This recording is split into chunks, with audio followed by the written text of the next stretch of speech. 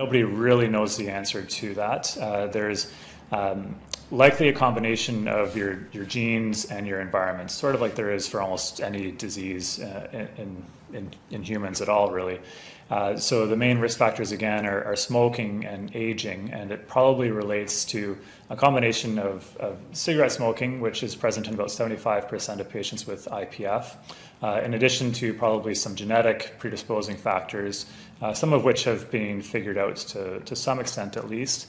So it's a combination of your genes and your environment, and bad luck often.